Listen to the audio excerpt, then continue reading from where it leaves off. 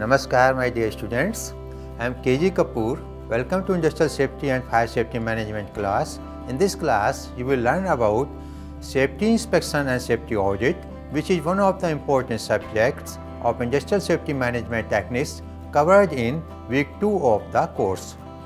The subject has been indexed, overview and introduction, and in safety inspection, we will discuss about statutory requirement, types of safety inspection, process of safety inspection, sample checklist for safety inspection, execution of safety inspection, new equipment review and inspection, and in safety audit, we will discuss about statutory requirement, types of safety audits, elements of safety audit process, sample safety audit report format, and finally we will summarize. Industrial safety management techniques is the function of management. The function of management are planning, organizing, staffing, directing, and controlling. The industrial safety management techniques are part of controlling process. Controlling process include established standards, measure performance, correct deviation, feedback, and again measure performance. Some of the safety management appraisal and control techniques are plant safety rules and procedure, safe operating systems, safety inspection and safety audits, which we are going to discuss today, safety sampling, safety survey, job safety analysis, safety inventory system, product safety, safety tag system, total loss control and prevention.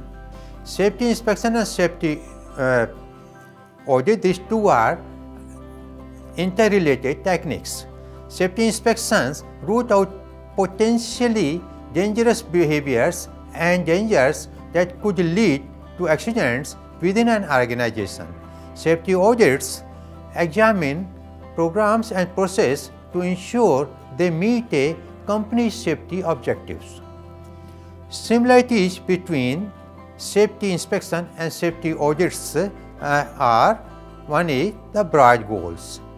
Both strive for a safer workplace that complies with all regulations and standards. Next is the safety checklist. In both the cases, safety inspection and safety audit, we may use a safety checklist that includes relevant safety standards, best practices, and other recommended precautions.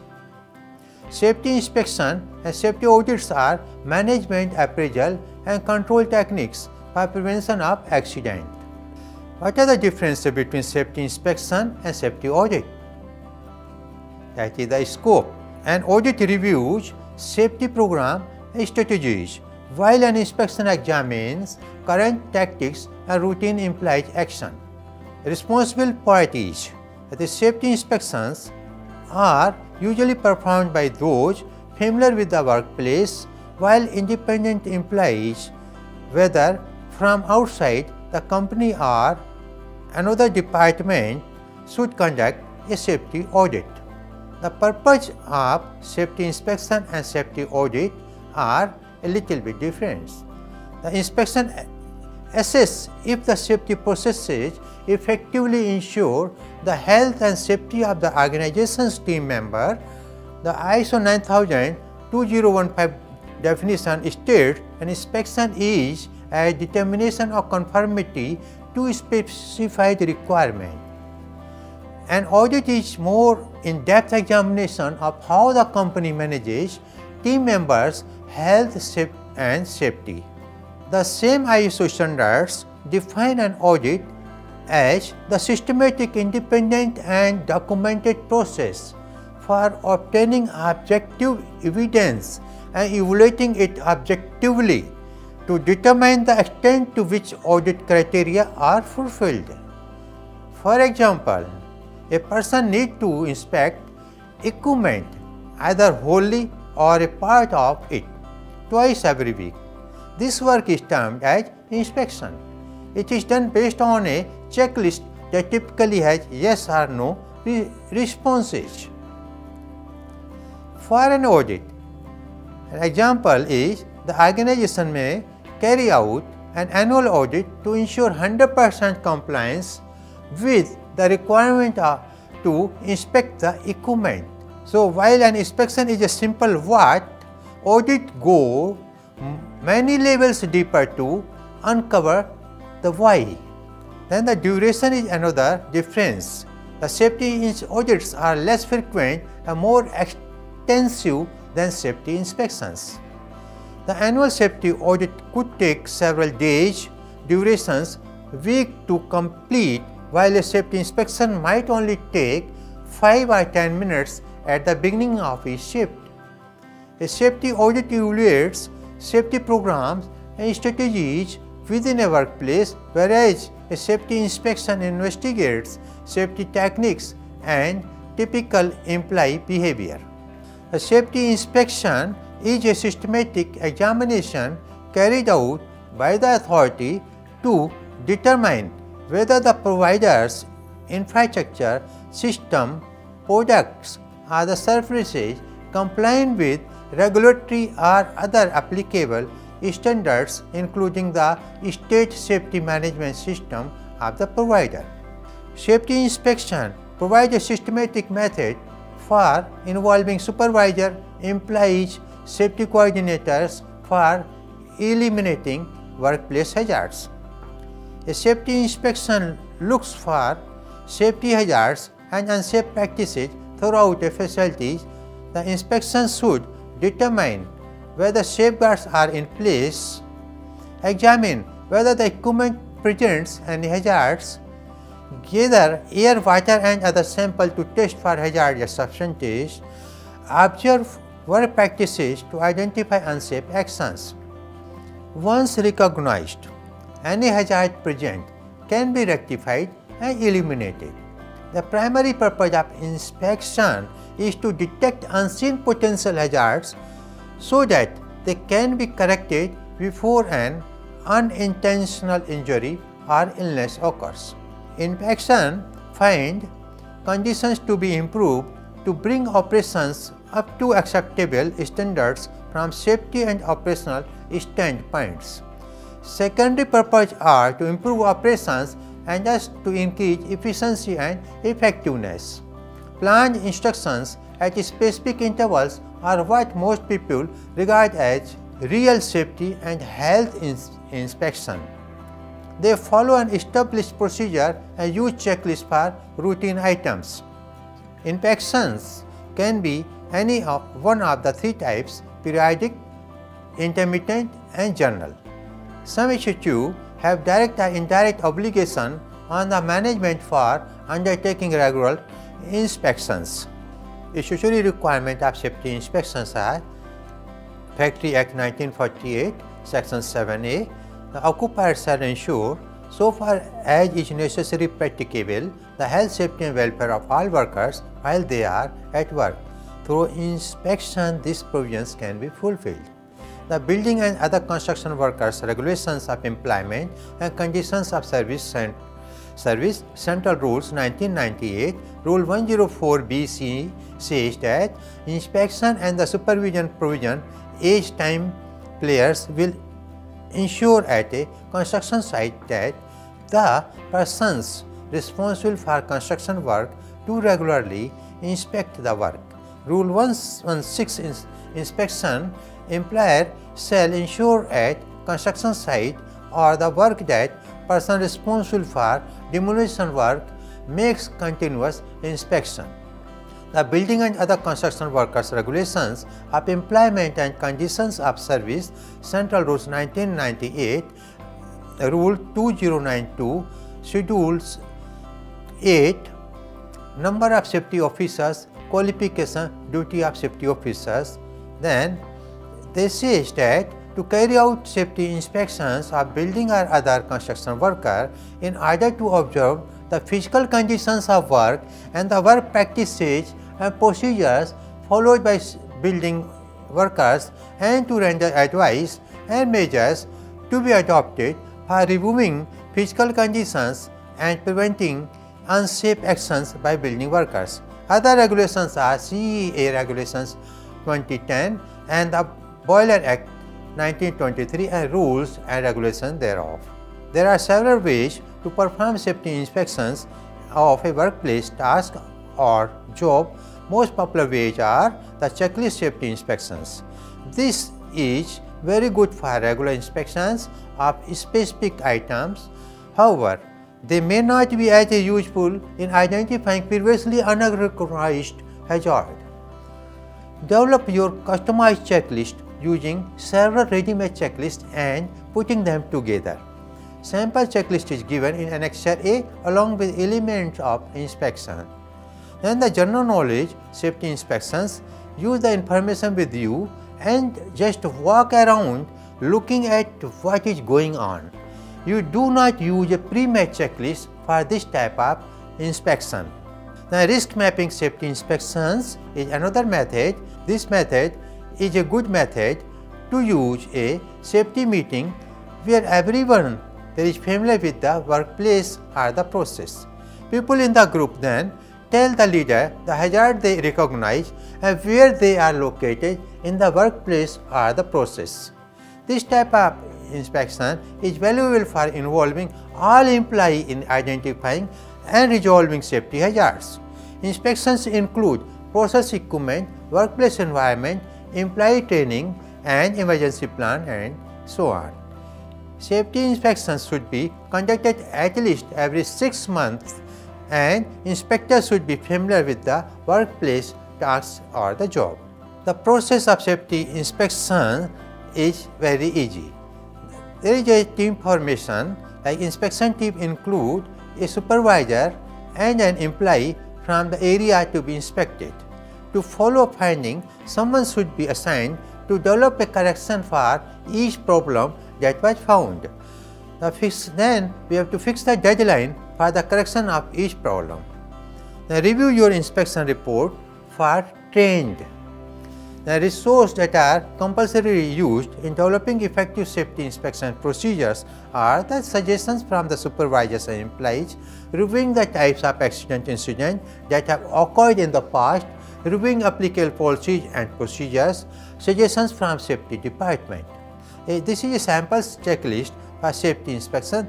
This inspection checklist consists of the department, inspection date, then the building, the room number, supervisor name, inspector name. Here why we can denote for the satisfactory and for the need improvement, and NA means not applicable. This may be having the check inspection point or the checkpoint at the general the workplace clean and orderly, then exit cleared or obstructions and accessible, and we can say yes, no or not applicable, then action by, then PDC or the probable date of completion. These are to be filled in this checklist. The other aspect to be checked are the training, fire. In the fire, for example, portable fire extinguisher is visual and unobstructed, and many more points. The safe lifting, personal protective equipment, electrical equipment, mechanical equipment, other machinery, hazardous materials. The checkpoints shall be added at each element. The execution of safety inspections needs some guidelines. The guidelines for compliance is the written procedure for safety instructions, or checklist available for inspection for different areas, whether the safety inspection is carried out by the designated team, whether the frequency of safety inspections is defined, and many more similar guidelines are available. Documents to be checked during the inspections are the written procedure and the checklist, which include inspection with respect to electrical, mechanical, fire protection, industrial hygiene and process safety, and a follow-up report. Then for new equipment, a review or the inspection is to be carried out, because there is a legal requirement. As per Model Rule under Factory Act 1948, Rule 82B, Health and Safety Policy, point number 8, prescribed under Section 7A3, 41B, 2 and 112 of the Factory Act 1948, it says that there is a provision that revise the safety policy as often as may be appropriate, but it shall necessarily be revised under the following circumstances. Whenever any expansion or modification having implication or safety and health of the person at work is made, or whenever new substances or articles are introduced in the manufacturing process having implication on health and safety of persons exposed to such substances, then inspections is to be carried out. Now we will talk about safety audit.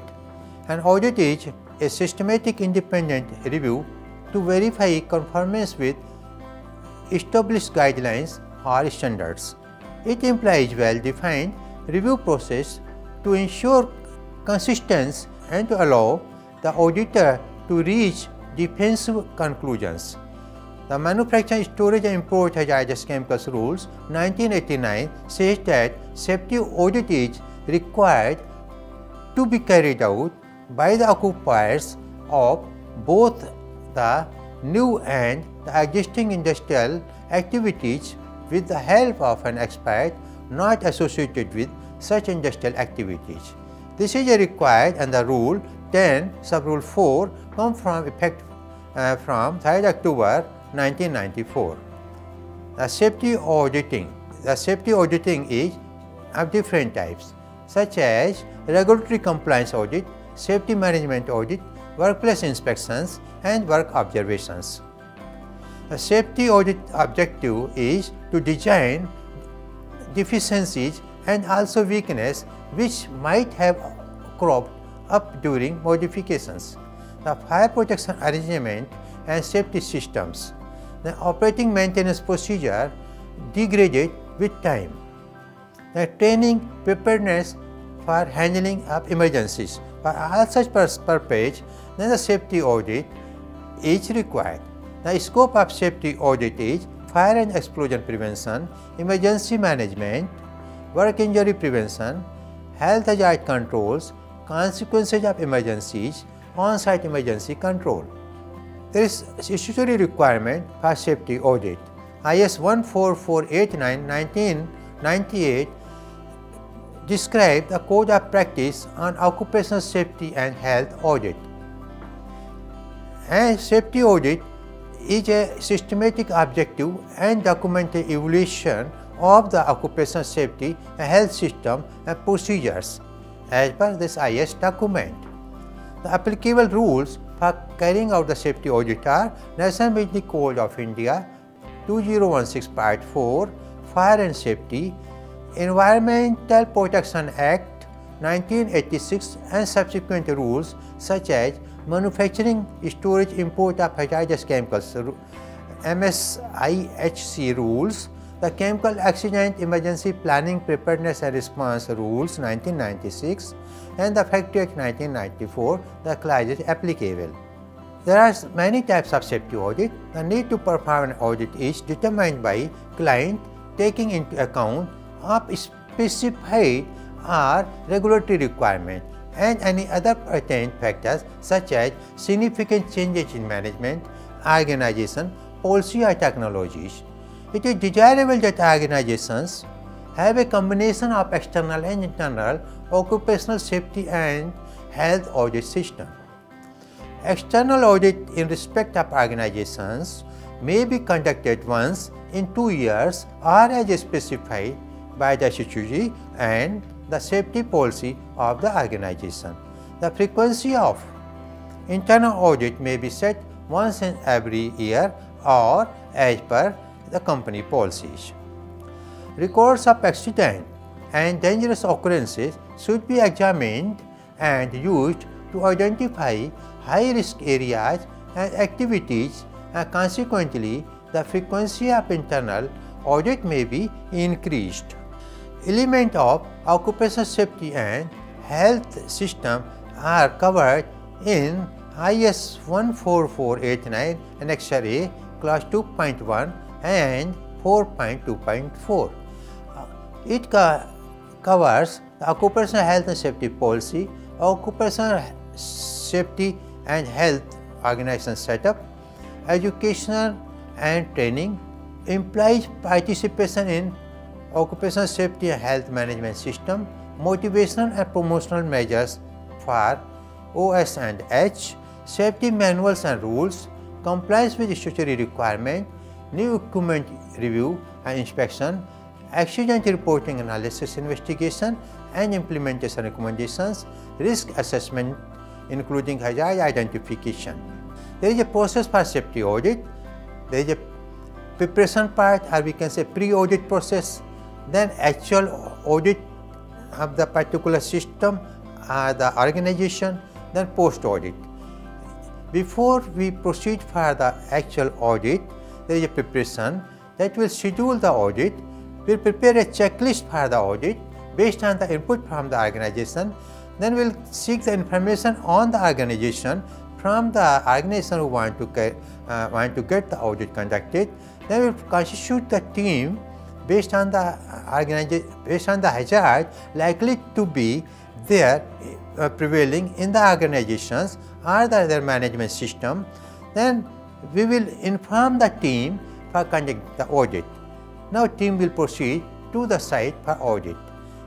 During the audit, there will be an opening meeting wherein the organizational leader, normally we can call management representative. He will call all the senior persons who is handling the management system involved in the production setup or other activities pertaining to organization, and they will brief in the meeting regarding the activities and many more aspects pertaining to audit. Then they will also brief the scope of audit. The actual audit will be conducted by team members jointly or individually, depend on the nature of the industry or the organization and the size of industry and the organization, as well as the scope of the audit. Then after audit is conducted, all members will sit together and they will close the audit.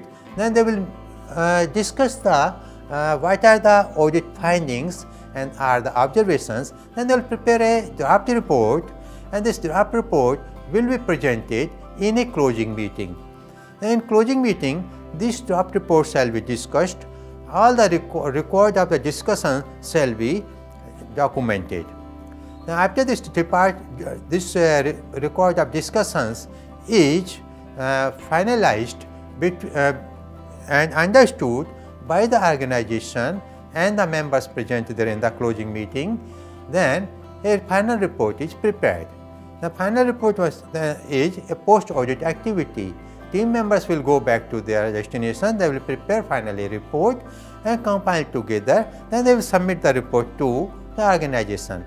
And then this organization will forward the report to different divisions or the department. The action taken report shall be received back from the divisions or the department by the organization, and this report, action taken report, normally we call ATR report, shall be presented to top management or the safety committee. Decisions are taken on the recommendation of the safety committee how to complete the non-conformance which has been observed during the safety audit. This is one of the tools for safety audit process. Once member, this we can call a safety window. In this safety window, there is people who are working in the plant and the expert team who is going for the audit. They know certain hazards known by them, known by self, and also it is known to the organization. Means organization and the audit team both knows what are the hazards prevailing. It is open. Then there is a blind spot where the auditors may be knowing based on the experience where may be the hazard, like places of hard to access. But the organization team members or the supervisor may not be knowing the hazards. Auditor knows by virtue of his experience, especially conducting the audit in different organizations. Whereas the team members is limited to a particular spot or a particular area of working, he may not be knowing that hazard. Then there is unknown to others and known by self. Known by self understood means it is known to the self in the organization, but it may not be known to the auditors. Normally what happens in few companies, they will hide the hazard simply so that it should not become in the eyes of the auditors. This is not a right practice because you are hiding the hazard is as equal as not conducting the audit. But it happens, and sometimes unknowingly certain hazards are not known to the auditors. It may be new process, new techniques. Hence, the fourth quadrant were unknown to all. Now the auditors knows, nor the known to the organization. And we should know as many as hazards, unknown hazards, we have to convert to either hidden or open or blind spot, so that we can control the hazards prevailing within the plant. Safety audit process is explained in the code 14489. Annexure B. It consists of the occupational safety and health policy, safety organization chart, training record on safety, accident investigation report, accident and dangerous occurrences statistics, records of test and examination, safe operating procedures, record of work permit, record of monitoring of flammable and explosives, maintenance and testing records of fire detection and firefighting equipment, medical records of employees, etc. Similarly, it also helps in Annexure C of the code of practice. It helps in information, how the information is collected, and what are the information to be collected, and what are the questions is to be followed on the topics. The topic they have included, the topic included for information collection are safety organization, contractor employee activities, material and safety data, occupancy, safety and health policy, operation and maintenance of the safety manual, expansion modification, what is the authorization procedure, how many employees are having safety education and the training, statutory standards of the safety if any, and whether job safety analysis has been carried out and job safety instructions are available or not. This is the format for action taken report. In Annexure A, it is given the progress on the recommendation of early safety audit cycles. That is 8 year we have discussed earlier. In this format, there will be a serial number, the address of the hazard, or we can say building number and the location, then the recommendations given by the auditors, then a reference number, unique identification number as a reference number consists of the serial number, cycle and the year shall be assigned, and the progress of and the implemented, not implemented with probable date of completion shall be specified. Then in Annexure B, a report is prepared by the current cycle. It is a format of our current safety audit report, the safety audit and observation recommendations, then we shall be writing the cycle or the year. That is, suppose it is 2023, we shall be writing cycle 2023 year. It will be having information like the serial number, then the address of the hazards or building number and the location, the observations, and then the recommendations. To summarize, both safety audit and safety inspection, the safety inspection look for risky behaviors and hazards that might lead to accidents. Safety audits look at programs and the processes to ensure they meet a company safety goals. As a general rule, inspections are about people, places, and things. A safety inspection is a formalized process of documenting safety hazards and unsafe practices in workplace. They come in many different forms depending on what is being tested and the unique hazards faced by your organization. This is typically conducted by a certified safety inspector. While both safety inspections and safety audits aim to improve safety in the workplace, inspection typically focus on people and equipment, while audits examine process, program, and training system. Inspections and audits are both vital to ensuring safety in the workplace and preventing potential accidents before they happen. Safety audit ensure compliance with laws, regulatory, and to provide a safe workplace for everyone. A safety audit identifies different levels of risk in each work area of an organization And audit findings can also include how an organization can remediate potential threats to employees and visitors. Compliance to recommendations of safety audit make workplace safer, and there will be reduced likelihood of workers' injury, illness and health. There are certain books. Very important code is IS 14489 1998 Code of Practice on Occupational Safety and Health Audit, very good document. Other is the Fact Act 1948 and rules for respective states. Another is the Environment Protection Act and the rules, the CA regulations and the Explosive Act and rules. There are so many web stores topics are available. Thank you. I hope you have understood the subject.